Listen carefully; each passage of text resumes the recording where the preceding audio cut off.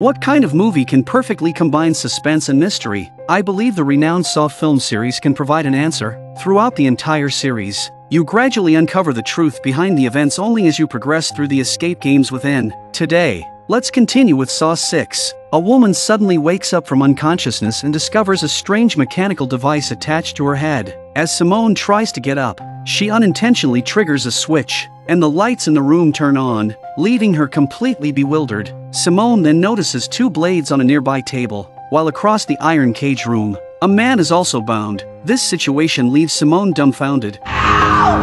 Eddie, who was asleep, is awakened by screams. It turns out that Eddie is Simone's colleague. Simone quickly advises Eddie not to move recklessly. However, upon seeing the situation, the now awake Eddie panics and triggers the switch behind him as he gets up. At that moment, a television screen displays a masked kidnapper wearing a clown mask. I want to play a game.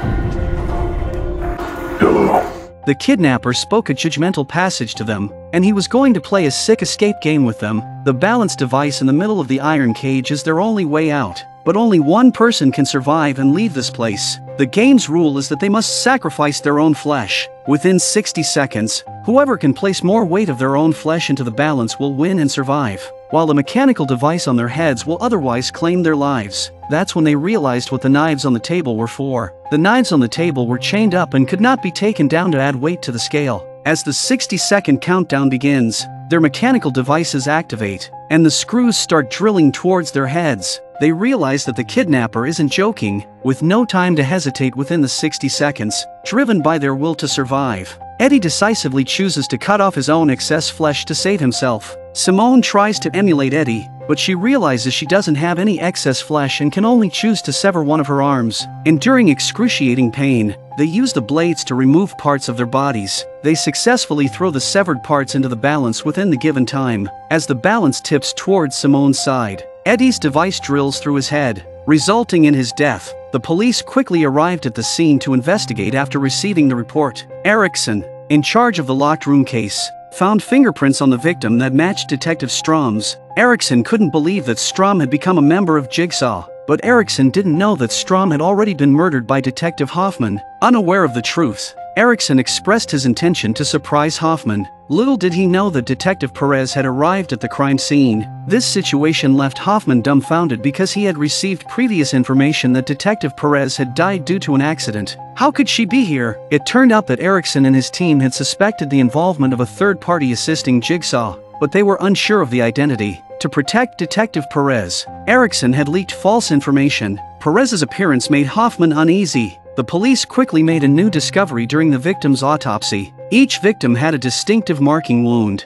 but the meticulous pathologist noticed that this time the marking was made with a different tool than the ones used on previous victims. Hoffman's explanation was met with skepticism by Perez, as they found identical wounds on another victim, inflicted with the same tool. This victim happened to be the boyfriend who had killed Hoffman's sister. As soon as they can technically analyze the sound from the process tape, they may be able to determine whether or not this was Strom's doing. Meanwhile, Jill, Jigsaw's ex-wife, found Hoffman. Jill tossed 5 envelopes to him, each containing a photo of the next victim for the upcoming game. And what the hell is going on here? It turned out that Jill had known about Jigsaw's punishment games all along. Originally, Jill wanted to stop Jigsaw from continuing these acts, but Jigsaw told Jill that he wasn't killing, he was trying to redeem those who didn't value life. As the owner of a rehabilitation clinic, Jill knew how challenging it was to reform people, but she disagreed with Jigsaw's methods of punishment. It wasn't until Jigsaw appeared before Jill with Amanda, who was once a drug addict but had completely overcome her addiction through Jigsaw's game,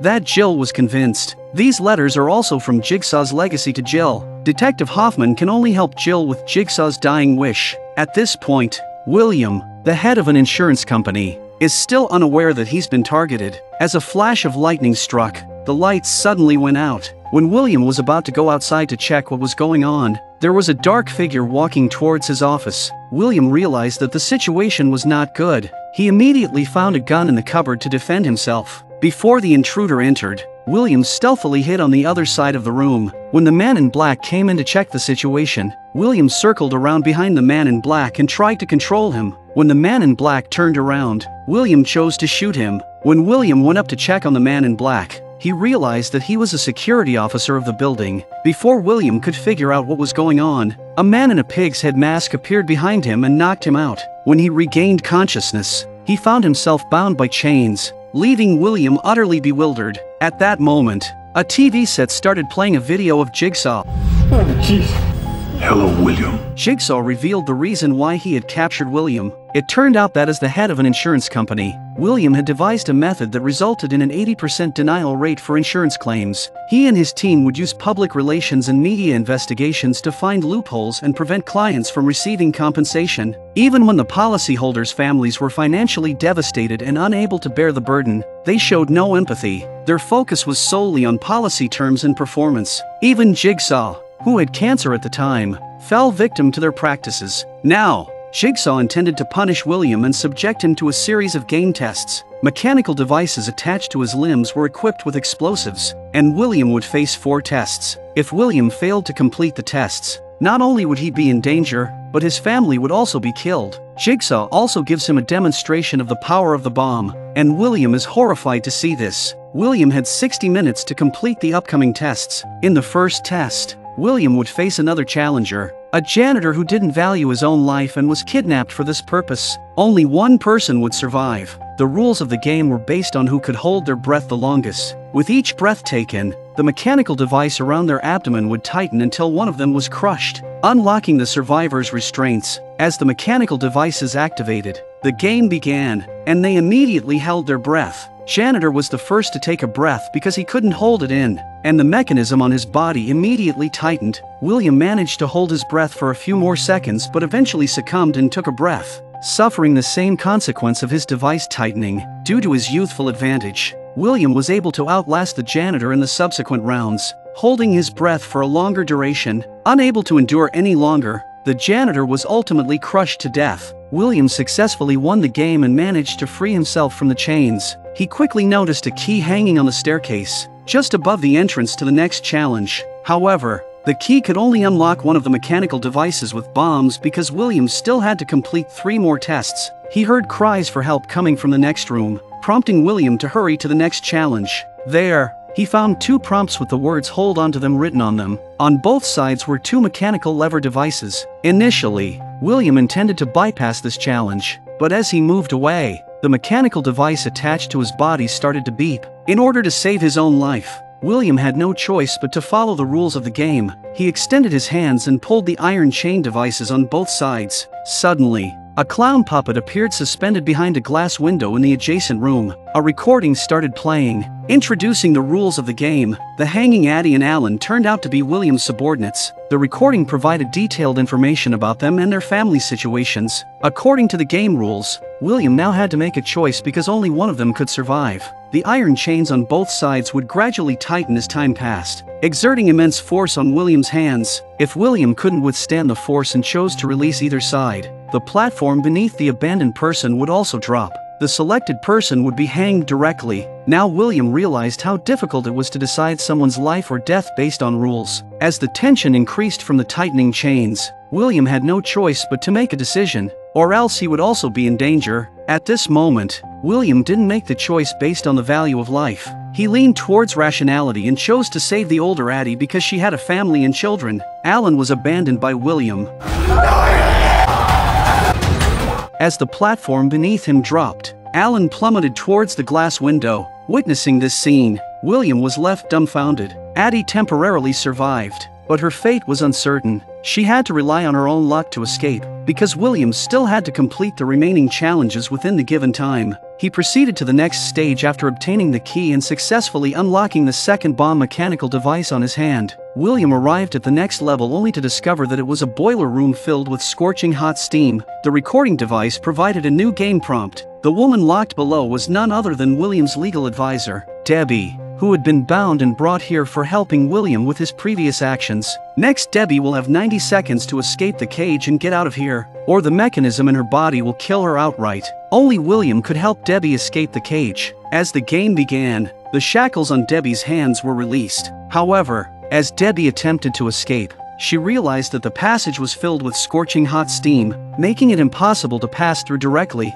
It was then that William noticed a clue nearby. If he presses the valve of the device, the hot air below will be blocked, but the price is that William will have to bear the damage of the heat. After a few tussles, William managed to help Debbie escape by enduring the pain from the heat, but the final clue left Debbie dumbfounded because the key to open the deadly mechanical device on her was sewn into William's stomach, but William on the outside has no idea what's going on. Debbie, wielding the chainsaw, attacked William, who pleaded for mercy repeatedly as he faced Debbie's assault. Unbeknownst to Debbie, the countdown had already ended, and as the mechanical device on her was triggered, she died on the spot. William, on the other hand, obtained the key to unlock the bomb mechanical device and continued to the next level. Upon arriving, William was shocked by the situation before him. The 6 people tied to the swivel chair were the team responsible for digging up the loopholes in the insurance policy, and none of them were spared from being tied up here to be punished. Once again, it was a game of choosing based on human nature,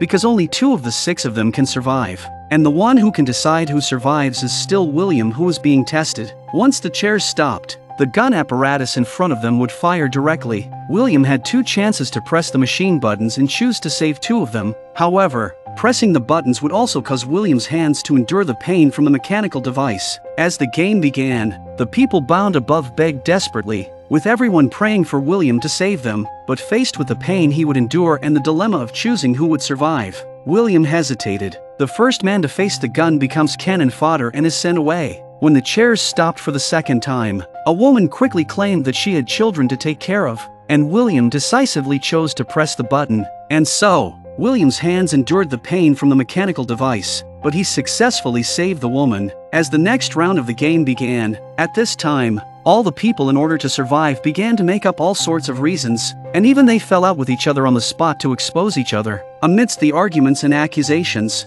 round after round, William had become numb. He could only do his best to choose and save 2 people, while the others perished. William began to regret the actions he had once taken because each decision he made was, in essence, determining the fate of another person. Meanwhile, Hoffman, the overseer in charge, witnessed the entire process firsthand. Hoffman's phone rang and he got a call from Erickson because the technician had made a breakthrough on the recording. Hoffman, who had arrived, felt a sense of unease. The technician told them that although the recording had been professionally processed, she was able to use the inversion step to quickly resolve the original sound of the tape. At this point, Perez and Erickson were unaware that Hoffman was preparing for the worst. With the original sound of the recording came Hoffman's voice. Before they could react, Hoffman swiftly pulled out a knife and slit Erickson's throat. In a swift move, Hoffman splashed hot coffee on Perez and quickly sabotaged the power device in the vicinity. Caught off guard, Perez attempted to retaliate by reaching for his gun, but to his surprise, Hoffman grabbed the technician. The technician becomes Hoffman's shield, and Perez accidentally kills him. Hoffman quickly rushed in front of Perez, and he stuck a knife into Perez's body, who died instantly after being stabbed several times. Hoffman took care of them in an instant. It turns out that the previous victims were actually engineered by Hoffman using the severed hand left behind by Strom. Now, he intended to dispose of the evidence in the same manner. Hoffman left Strom's fingerprints at the scene and doused it with gasoline along with the videotape, setting everything ablaze. On the other side, William successfully reached the final stage before the countdown ended. As he arrived, the iron doors on both sides opened, revealing a mother and child along with a woman. The woman was William's sister, Pamela. However, William's mission was not to save the mother and child, and Tara notices that the man in front of her is William, the man responsible for denying them insurance. Tara's husband had passed away due to the inability to afford medical treatment without insurance compensation. As Jigsaw's tape played once again, William finally understood that Tara and her child were the main characters in this game. Jigsaw now gave Tara and her child the opportunity for revenge. They could choose to forgive William or choose to execute punishment, as the adjacent switch device contained tools to punish William. Faced with William's desperate pleas, the kind-hearted Tara refrained from taking action, but seeing his father's killer in front of him, Brent chose to activate the button, with the nail-covered instruments and tools overhead coming down on William. At this moment, William was immobilized and couldn't move at all. Even more frightening was the fact that the tube at the back of the mechanical tool already had sulfuric acid flowing down it, and William could only watch as his lower body was slowly corroded until it was separated. On the other side, after dealing with the situation, Hoffman returned to the control room. However, he didn't expect to find the threatening letter he had written to Amanda right there. From this, we finally learn what Hoffman's letter to Amanda mentioned. It turned out that Amanda was involved in Jill's accident years ago. Amanda was the one who begged the man who caused Jill's miscarriage to steal the medicine, and Hoffman wrote the threatening letter so that Jigsaw wouldn't catch him in the act. So he told Amanda to kill Lynn and get Jigsaw killed. Before Hoffman could figure out what was going on, Jill took the remote control and activated the electric shock under the chair. Hoffman quickly became electrocuted and passed out. Jill then put the same mechanical device on Hoffman's head, the same one given to Amanda. This headgear mechanism was one of Jigsaw's legacies to his wife. Among Jigsaw's possessions, there was a sixth letter unknown to Hoffman, containing photos of himself. Jigsaw has foreseen that if he dies, his wife may be killed by Hoffman. Since Jill also knows Hoffman's handle, how Jill obtained this threatening letter remains unknown. Game over. In order to survive, Hoffman used the mechanical device on his head to break his own hand. He successfully freed himself from the ropes binding his hands. To prevent the headgear mechanism from tearing him apart, Hoffman managed to wedge it open by forcefully bracing against the iron bars of the window. He forcibly broke free from the mechanical headgear and narrowly survived.